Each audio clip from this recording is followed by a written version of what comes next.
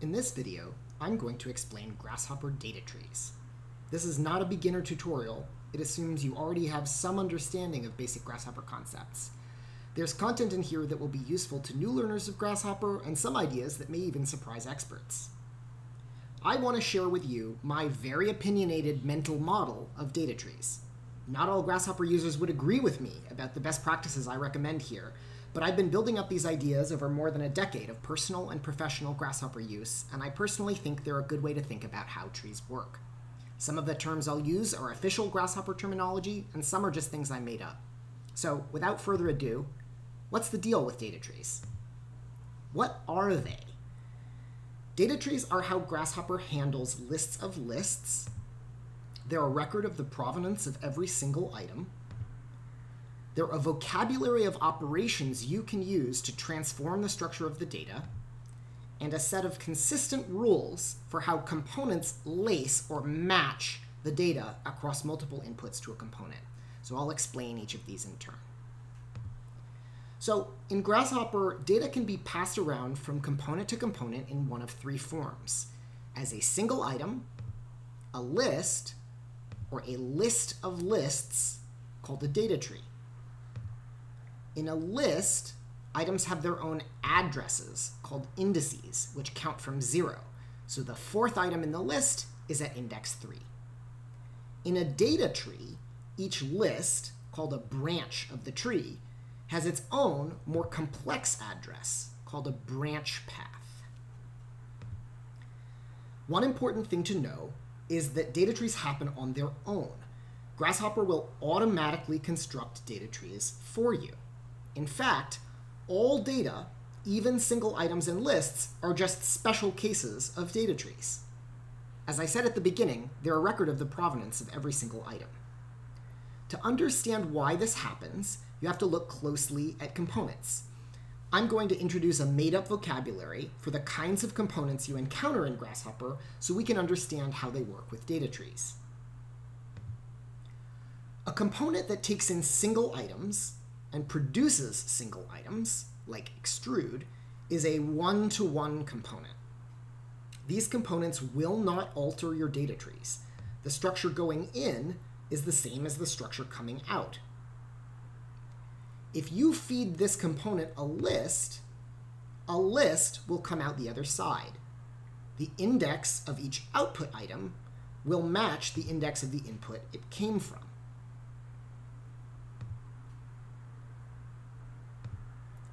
A component like divide curve is what I call a one-to-many component. For every item you supply it, it will or can generate multiple items on the output. In order to keep your resulting data organized, these components append a new index to your branch path. This is useful when you supply a list of inputs. It keeps the resulting data organized by where it came from. So the index on the input gets appended to the branch path of the output. So if you look at the branch path, you can figure out which input item generated it. So this 2 at the end of the red branch path on the right comes from the index of the item from which it was generated, this sort of swoopy curve. A component like polyline is a many-to-one component. If you feed it a list, it will generate a single item on the output. It does not transform your branch paths. In the olden days of Grasshopper, before there were data trees, if you wanted to construct multiple polylines, you had to make multiple copies of the polyline component. And I still see beginner Grasshopper users making big copy-paste stacks of sets of components. With good mastery of data trees, you almost never need to do this. Instead, just structure your input into branches, and the component will treat each branch separately. So on the left, we've got 3 branches of 5 points each, and we pass these into polyline, and we now get 3 polylines out the other side. How do you know what kind of component you're dealing with? You hover over the inputs and outputs. If it doesn't say list or tree, you're dealing with item access. So this is an example of item access on the left and item access on the right. We call that a one-to-one. If you see as list on the left and no list on the right, you're dealing with a many-to-one component. And if you see list on the right, you're dealing with a one-to-many component. So a component like divide takes in a single item and generates a list of data on the output. Part of the reason why all this is important is because of what I call the hierarchy of geometry. In general, mastery of Grasshopper is all about learning a new way of thinking about modeling. In this way of thinking, you're always building up complex forms from simple ones, or deconstructing complex systems in order to operate on them in a more simple form. As you go down the hierarchy, you're often getting multiple items for every input item. So these are often one-to-many components. As you move back up, you are composing single items from multiple items. So you're usually dealing with many-to-one components. Let's walk through an example where we work our way down the hierarchy through a series of one-to-many components. So I've got a list with 2 B-reps. What happens when I want to get the faces from those B-reps using deconstruct B-rep, which is a one-to-many component? It's going to organize the results by 2 new branches to tell me where each B-rep face came from. The faces in branch 01 came from the B-rep at index 1 in the original list. What if we want to get all the edges of each face with B-rep edges, another component? It's going to create new branches, one for each face, with a list of edges in each one. The edges at branch 0, 1, 3 came from the face at index 3 on the B-rep at index 1 in the original list. So this is what this looks like in Grasshopper. I've got my list of 2 B-reps with a branch path of just 0. I feed those into the deconstruct B-rep component in order to get the faces back out. And because this is a one-to-many component, it generates 2 branches, 1 branch for each item I originally supplied it. And then I get a list of all of the faces belonging to each of my original B-reps. In turn, when I want to get the edges from each one of those faces, I feed it into B-rep edges, and again, because this is one-to-many, it generates a new branch for every item that was input, and it does this by appending a new number to the end of the branch path, which corresponds to the index that was present in the previous list. So I know that a branch 001 is the second item in the previous list from the first item in the list even before that. So I also mentioned that data trees have a vocabulary of operations that you can use to transform the structure of the data. Let's take a look at a few of these. The most important operation is graft. Graft does the same thing that a one-to-many component does automatically. It puts every item on its own list. Every item is moved onto its own list, and what was previously its item index gets appended to the branch path. Now each item is at index 0 in its own new list. The opposite of a graft is called shift paths, or trim tree. There are 2 components in Grasshopper that perform basically the same operation. This operation takes a tree and chops off the last index of each branch path. Items that were previously on separate branches are grouped back together based on their new truncated branch paths. So items in branches that started with 01, like 010, 011, are now all back together in branch 01. The last operation is also the most destructive. If you want to discard your tree information entirely and condense the whole tree into a single list, you can flatten it. This is equivalent to doing trim tree for as many levels as are in your branches. So if you just trim tree all the way to the end, it's the equivalent of flattening. In order to really work with data trees, you need a mental model of how items from different inputs are matched to each other. So data trees consists of a set of rules for how components will match between multiple inputs to a component. So if you have a component that does a thing with some data going into input A and other data going into input B, how do you know which pieces from A and which pieces from B it will do that thing to? We're going to talk about this in the context of components with item access, but it will help you build a general intuition. So let's take a concatenate component, which just joins two things together. We're going to give it a list of length n. In this case, n equals 3, but I'm using n generically to refer to the length of a list that has more than one item. So we give it a list of length n into the first input and a list with a single item into the second input. It will match that item to every item in the list, like so. So it's grabbed the items at index 0 in the first list and matched them up to the single item in the second list, and then the next one to the single item in the second list, and then the next one, and so on. If you have a list with n items in A and a list with n items in B, it's just going to go down the list, matching them item by item, and joining them on their index.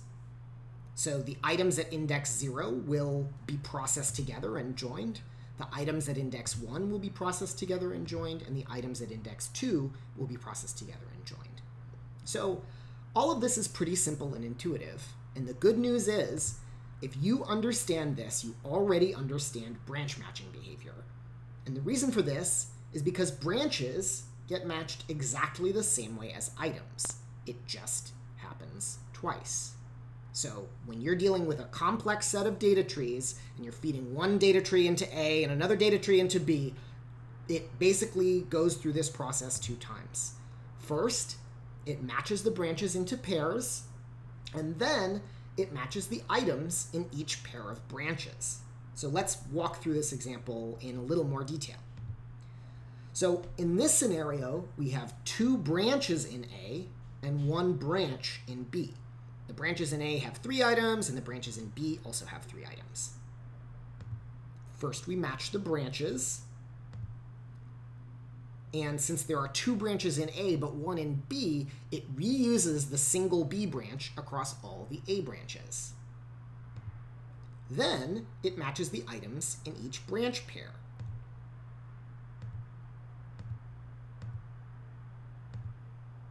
This uses the same logic as the examples we saw earlier, matching each item by index.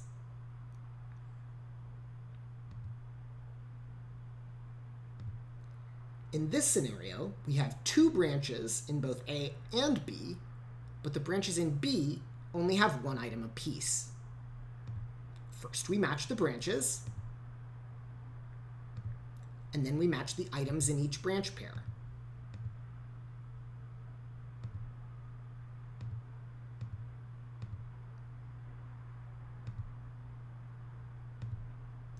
In this scenario, we have M equals 2 branches in A and 2 branches in B, and each branch has N equals 3 items.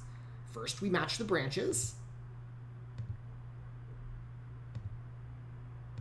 and then we match the items in each branch pair.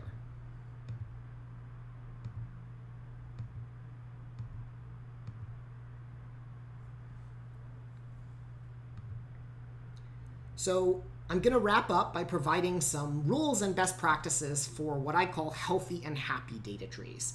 And what do I mean by that? I mean trees that work in a predictable way, that allow your scripts to be robust to inputs that change, and that you can use inside clusters all over and over again without worrying about the structures inside breaking. So this is a really common use scenario where you want to build a script that you can use over and over and over again. You want to save it as a user object.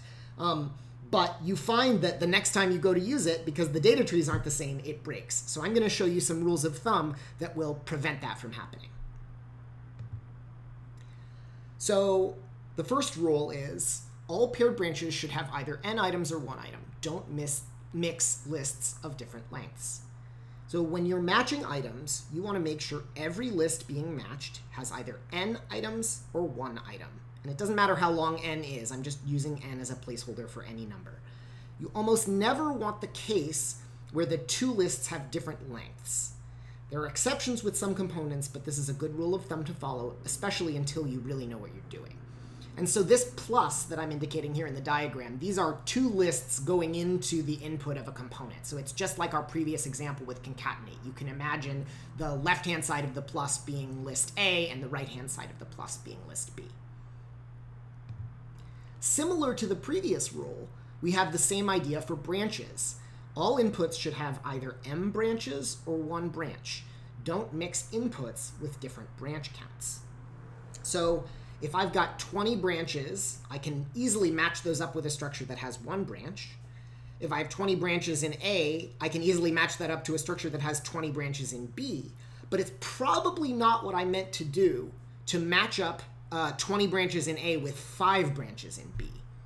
If you need to get these two branches to talk to each other or to mirror each other in structure, you actually need to manipulate your data itself, making the first one match with the second one. And there are ways to do this with shifting paths, or building up a data structure with graphed and longest list, or propagate ancestors from Dave Stasik's Tree Sloth plugin. There are lots of ways to approach this. I'm not going to go into detail here. Hopefully in a part 2 of this video, I can share some of my practical strategies for getting your trees to line up.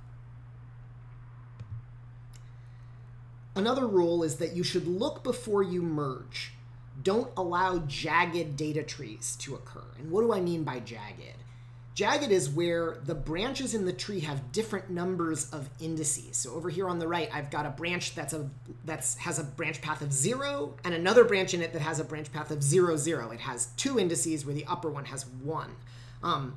There's basically no reason you ever want a tree that looks like this. It will give you nothing but trouble later on. It makes doing all kinds of data operations really difficult. And so usually when people wind up with a scenario like this, they just flatten and they discard all of the useful information that's embedded in those trees. And I'm here to tell you that you should just never merge branches of a different branch path length in the first place. You should avoid flatten. In most cases. It prevents your definition from handling multiple items in the input. So these two routines look identical in the current situation, where I've got one surface on the left-hand side. I'm feeding in one surface, and I get one polyline out the other side. And both versions of this operation seem to do that just fine, no problem. One of them is using flatten, and one of them is using trim tree or shift paths in order to relatively flatten the data that's going into it. And the reason why this is important is because flatten is a destructive operation, and when I feed it multiple surfaces, it's going to give me back a single polyline instead of what I wanted, which is one polyline per input surface.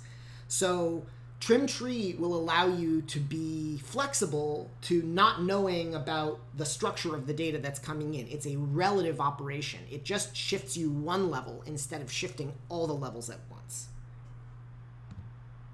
I also recommend avoiding simplify. People are always shocked to hear me say this because it seems like such a simple, helpful tool. It makes things simpler, right? But let me explain. Here's a scenario where we've got a jagged tree scenario coming out of our merge, like I warned about earlier.